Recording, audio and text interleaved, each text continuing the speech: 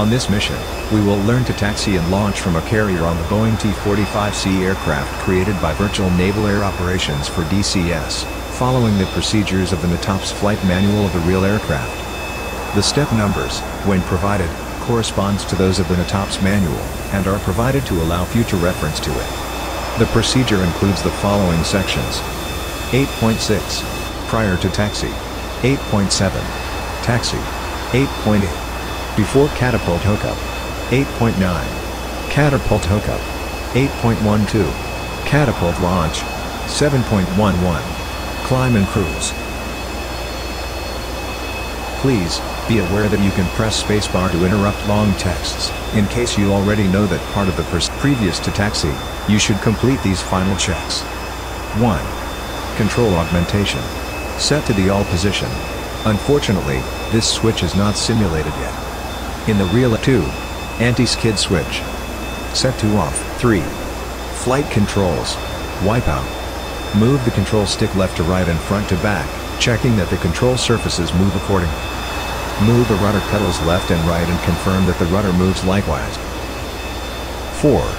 Trim. Set. A. Rudder and aileron trim. Check they are at neutral. B. Stabilator. Set to 3.5 degrees nose up, for catapult launch.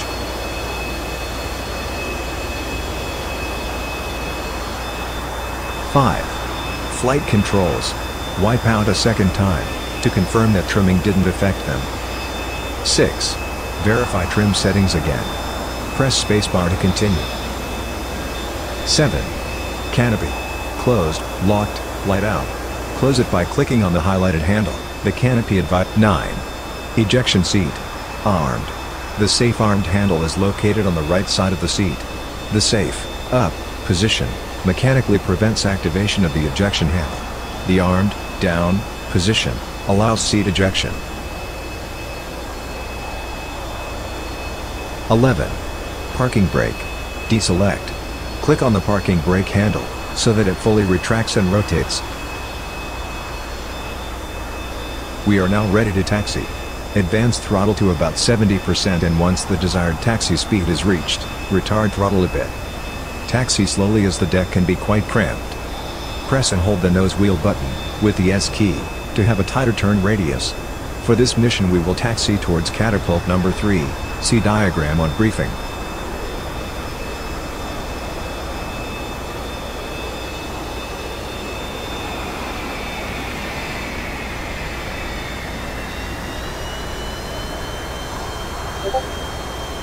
Good, now turn left, and proceed towards the stern of the ship.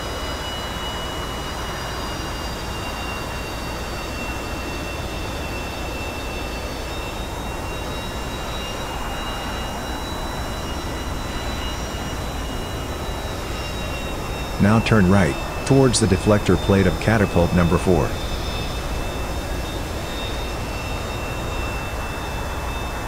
Good. Now turn right again, towards catapult number 3.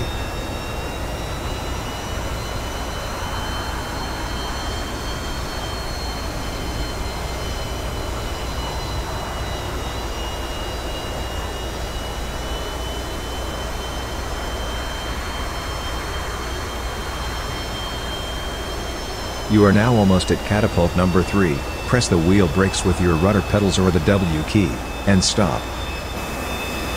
Before taxi onto the catapult, complete the takeoff checklist. 1. Control augmentation. Check it is on the all position. Unfortunately, this switch is not simulated yet. 2. Anti-skid switch. Confirm it is set to off. 3. Flap slats. Set to full. Do not launch with less flaps, or your aircraft will drop excessively once clear of the cap. 4. Trim. Check. A.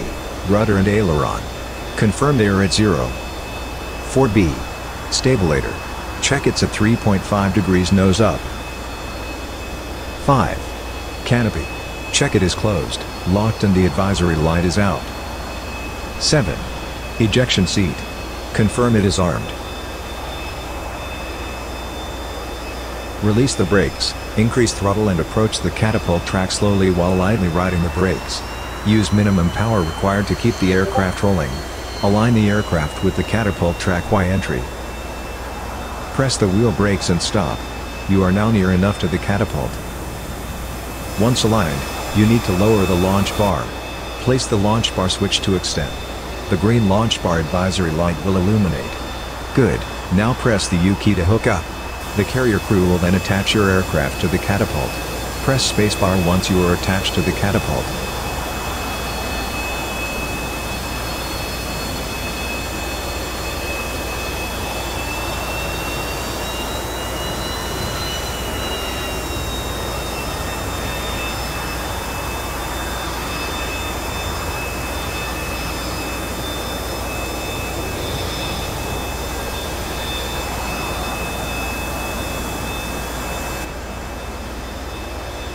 We are now ready to launch.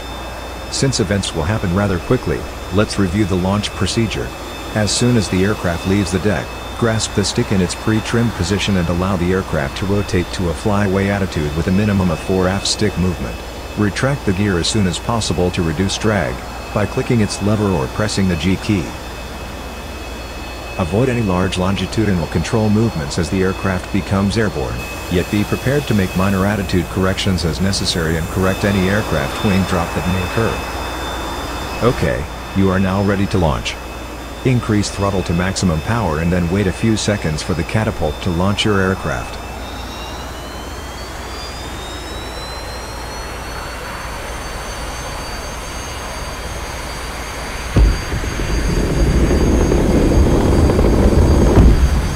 On the air. Retract the landing gear, with the G key or by clicking the highlighted handle. Once a positive rate of climb is established, execute a slight turn to stay clear of the ship's path. Climb to 500 feet and then fly parallel to the ship's heading, 30 degrees. We are near 170 knots, retract the flaps using the HOTAS or the F key. Continue straight ahead at 500 feet and 300 knots, paralleling the ship until 7 nautical miles from the carrier. You are now at 500 feet. Maintain a parallel heading to the carriers, 30 degrees, until 7 miles from the carrier.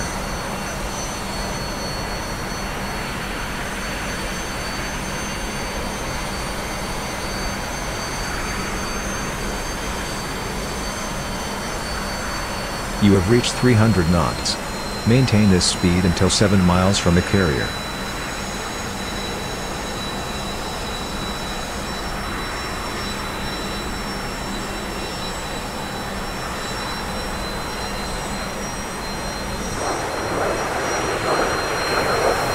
Your altitude is too high. Try to maintain 500 feet.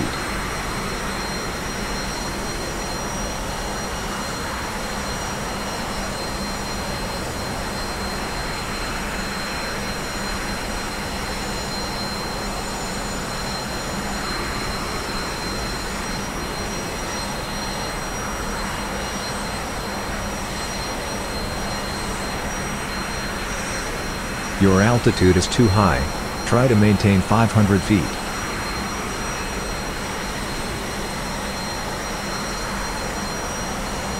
You are now at 7 nautical miles from the carrier. You may now climb along your planned route and accelerate to cruise speed.